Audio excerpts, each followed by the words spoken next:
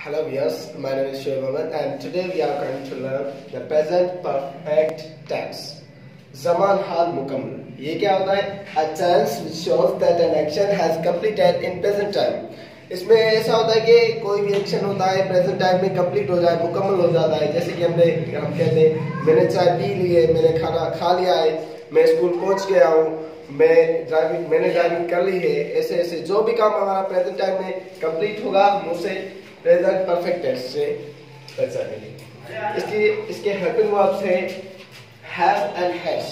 There are two helping verbs of the present perfect tense. The verb have and has. Have can be used with I, we, you, that and plural names.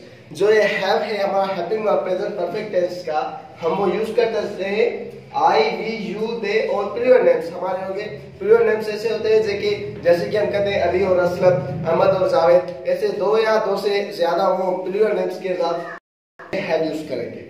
और ये has हम use कर सकते हैं he, she, it, a singular name. Singular name means only single, like Ali or Javed, for example. Formation: subject, helping verb plus verb third form. जैसे कि हम देखते हैं थर्ड फॉर्म होता है, जैसे कि हमने यहाँ लिखा है eat, इसका सेकंड फॉर्म है ate एंड उसका थर्ड फॉर्म है eaten। तो हम जब भी प्रेजेंट परफेक्ट टेंस का कोई भी जुमला बनाएंगे हमें यहाँ सब्जेक्ट हेल्पिंग वर्ब सब्जेक्ट के हिसाब से रखेंगे। यहाँ अगर आई आ जाता है तो हम क्या रखेंगे, हैव रखेंगे।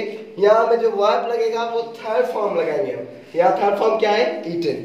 Third form plus object. Whenever we used to try to make the sentence of present perfect tense, we use third form of the verb in the formation. And there's an other example, she has taken tea.